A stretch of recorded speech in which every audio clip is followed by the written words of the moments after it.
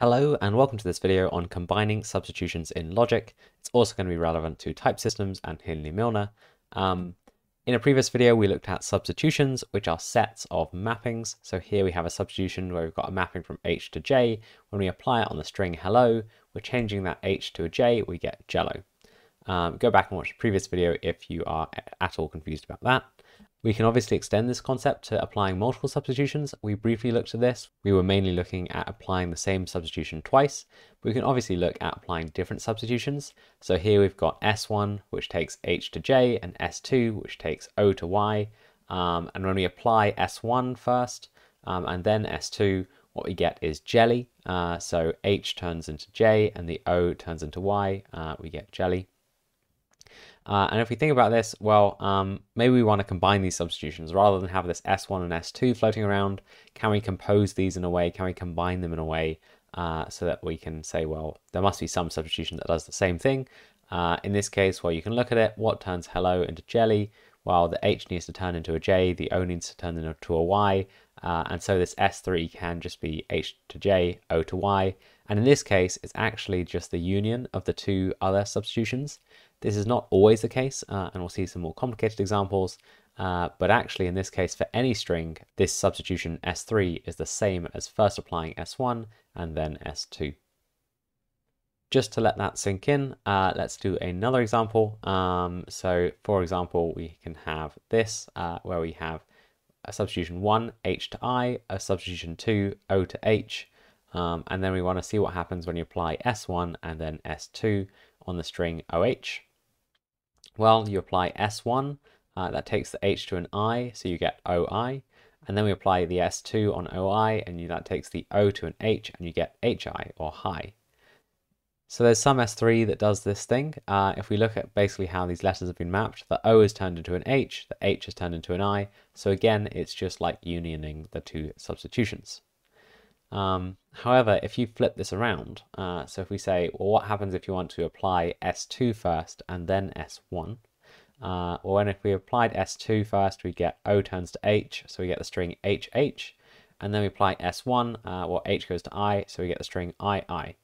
And obviously this has got to be a different combined substitution, so this is interesting. So applying substitutions in different orders gets us different results, and therefore combining substitutions in different orders must be different. It's not a commutative operation. So there is an S4 for this. If we look at it, well, it just has turned the O into an I and the H into an I, and so that is our combined substitution. So again, this kind of definition of this combined function is it takes two substitutions, S1 and S2. The order is important, and it returns a combined substitution which is the same or equivalent to applying S2 and then applying S1. So it's a bit backwards in the orders of the arguments, but that's what this function does. It combines S1 and S2 as if S2 was applied first and then S1. Let's apply this to a couple of examples, maybe work through it a bit more slower, a bit more process-driven approach in case that helps. Let's say we have these two substitutions. S1 is a substitution with the mappings alpha to gamma and beta to delta. S2 is a substitution with the mapping alpha to beta. So let's combine S1 and S2. Now, if we remember our definition, we're looking for a substitution such that it's equivalent to applying S2 first and then S1. One way to go about this is you can kind of just inspect it and see, hey, how do things map? We can draw up a table to figure out how this thing is done. There's also more efficient algorithms. You can have a look at them, but this is an easy way to do it with kind of pen and paper. So let's say we have this lowercase s is some symbol. So let's have a look at all the symbols on the left-hand side of our mappings, because those are the only things that can be mapped. So those are the alphas and betas in this case. So let's pop those in our table. We're going to first look at applying S2 to them, and then we're going to look at applying S1 on the result of that, because when we look at that, that's basically what our combined function needs to simulate. So S2 applied on alpha, well, we're mapping alpha to beta, so that will give us beta. And then we apply S1 on that, well, then we're using this beta to delta, and we'll get a delta. Let's look at the second row now. Well, maybe we have this beta. In S2, actually, the beta isn't mapped to anything, so it doesn't go anywhere. So actually nothing happens. It just becomes a beta again. And then we apply S1, and again, we've got this mapping beta to delta, and we can apply that, and we get a delta. We can look at these mappings. So when we apply S2 and then S1, well, really that's taking alpha to delta and beta to delta. So that's really equivalent to these mappings, alpha to delta and beta to delta. And that's exactly what the combined substitution is. It's just those that set of mappings, alpha to delta, beta to delta. And if you want to try this on a few different strings, check it does actually work. Check it is always equivalent to applying S2 and then S1.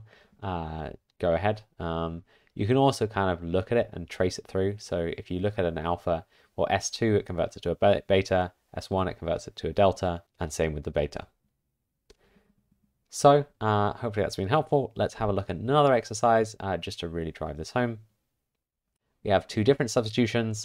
We've got the first one, S1, alpha to gamma, and then beta to delta, and this S2, alpha to beta and beta to alpha. So actually that S2 is a bit weird because it almost swaps alpha and betas. So what is the result of combining substitutions S1 and S2? And remember that definition, we're looking for the substitution that's equivalent to first applying S2 and then applying S1. Let's bring up our table. Again, we can find where do we all map from. Well, that's our alphas and betas here. We'll put those in our table. Let's look at the first row, the alpha. Well, if we apply the S2 on alpha, well, we're using this mapping to get beta. And then we apply S1 on that. Well, where does the beta get mapped to? It gets mapped to a delta. Next row, let's look at that beta. Well, again, we apply S2 on that beta. Well, there's a mapping from beta to alpha, so we'll get an alpha. Again, you can kind of see from this table exactly how S2 is swapping alpha and beta. And then we apply S1 on that, or S1 takes an alpha and maps it to a gamma, and so we get a gamma. As before, we can kind of look at what does applying S2 and then S1 do overall to all these things on the left-hand side of our mappings. Well, it takes alpha and turns it into a delta, and beta and turns it into a gamma. And so those are our results, and that is our combined substitution. Again, test this out, see if it works. Finally, let's look at a third exercise. I'm not going to go through this one in depth. You can do the exact same table method. You can do it by inspection. You can do it by looking up a different algorithm online. But you can pause here now if you don't want to see the solution, you want to try it yourself. Otherwise, the solution is this. So again, we've got this combined substitution. You can also see, how about if you switch this around? What is combine S2, S1? Is that different? Why is that different? If you find it's different, have a think about what exactly that means. Hopefully this video has been helpful in understanding how we combine these substitutions.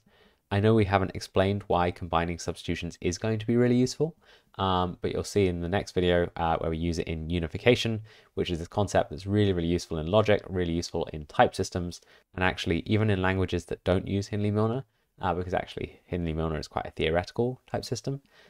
A lot of them still use this concept of unification as a core part of their type system.